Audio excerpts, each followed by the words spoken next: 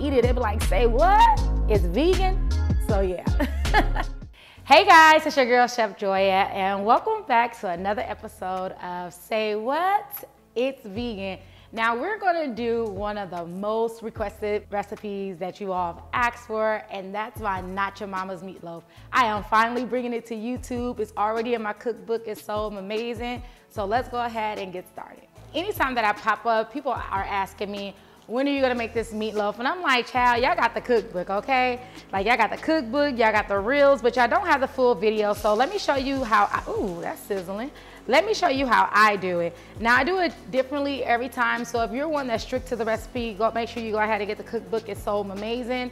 The link will be down below for you to check it out, all right? So we're gonna start off with a little bit of vegan butter, and you can use some olive oil in there as well. Then I'm also gonna go ahead and add some onion. This is white onion. You can use white, yellow, Vidalia, it don't matter. Some bell pepper. I'm also gonna add some mushrooms to it, just to give it a more meatier texture. And then I'm gonna add some celery to it. Not too much, because I don't want too much celery in it, okay? Next, I'm gonna go ahead and add some Just Magic. Now, this is the salt-free Just Magic, I know.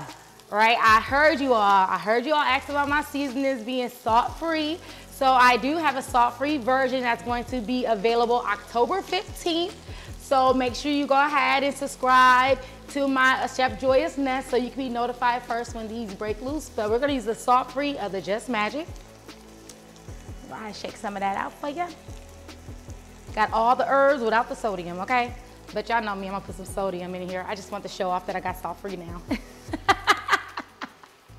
Next, we're gonna go ahead and add some onion soup mix. Yes, onion soup mix. This is the little crack packs that we love to use.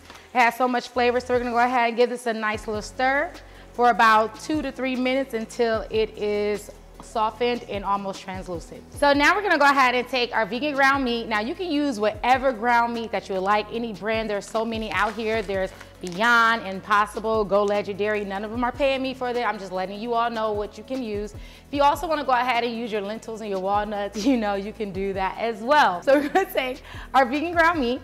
Then we're gonna add our mixture. I love a lot of veggies, so I'm adding all of that, okay? Normal people, you might wanna use half of that, but I like all of that, okay? So I'm gonna go ahead and add that. Next, I'm gonna go ahead and use some of my Red House seasoning, salt-free. If you have the one that already has a salt on it, you need to order some right now. They're not very high in sodium, so you can go ahead and get that at Chef Joya's Nest. But this has like chili powder. It has some of the brown sugar in there. It has a lot of smoky flavor, so it's super perfect for the meatloaf. And this is literally gonna be the only seasoning that you need as far as spices to add for your meatloaf, okay? Next, you know I gotta get my vegan Worcestershire sauce, and I'm gonna go ahead and add some of that to this as well. And add a little bit of liquid smoke just because I'm used to it, right? Then we're gonna add a little bit of hot sauce because you know if we have some Worcestershire, we need our hot sauce in there too. So we're gonna do a couple dashes of hot sauce. Next, I'm gonna take a little bit more brown sugar because that's just what I do. And then actually like the sweet and tangy meatloaf I absolutely love. Even though the Red House has some brown sugar in there, I just think it needs a little bit more for this recipe. And then next we're gonna go ahead and add our panko breadcrumbs. And if you're asking like, Chef, you ain't mixed in the seasons, it's okay, all this gonna get mixed in right together, all right? Make sure you read the labels because some of them do contain milk, so make sure that they are vegan.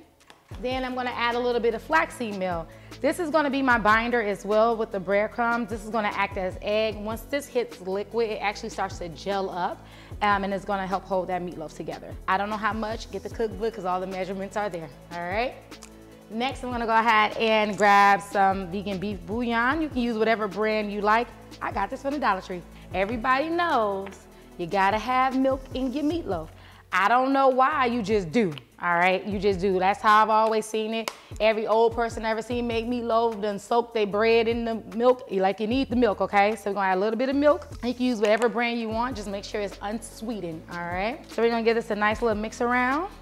And if it's a little bit too moist, you just go ahead and add some more breadcrumbs to it, okay? So I'm gonna let this sit for about 2 minutes and then we're gonna go ahead and pack this into a glass meatloaf shaped pan. If you don't have a meatloaf shaped pan, you can use a flat pan and just mold it yourself and heat your oven to 375 to 400 depending on the way it heats. And then it's gonna cook for about 15 to 20 minutes. All right, so spraying it with some non-stick spray. Then I'm gonna take my meatloaf and I'm going to add the mixture, nice and thick. And this is perfect, especially like during the weeknights.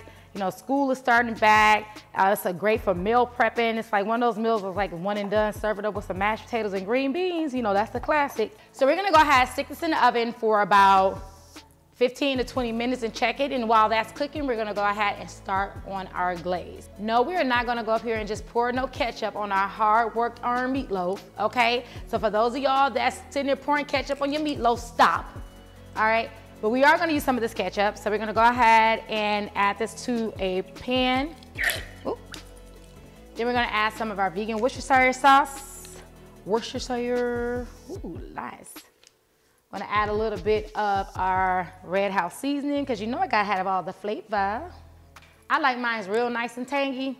So I'm gonna add a little bit of, that's a little bit to me, okay? A little bit of hot sauce. We're gonna add a little bit of liquid smoke.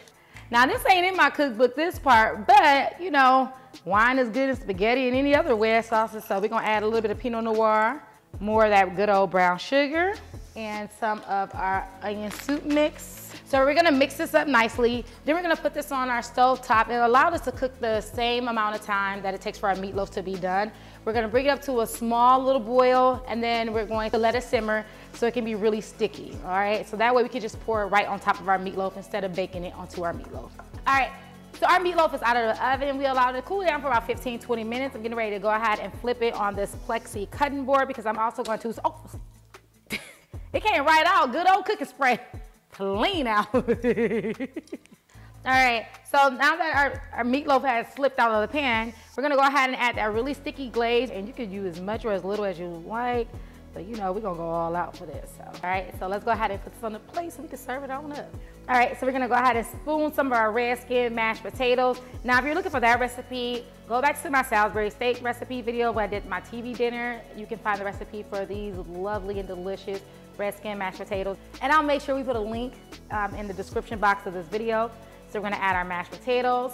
Next, we're gonna go ahead and use some sautéed green beans. Make sure those things are al dente. You're gonna use some vegan butter, some vegan chicken stock, a little bit of garlic, salt and pepper, or just use my Just Magic seasoning, and it'll be perfect. Then we're gonna get the star of the show, the Not Your Mama's meatloaf.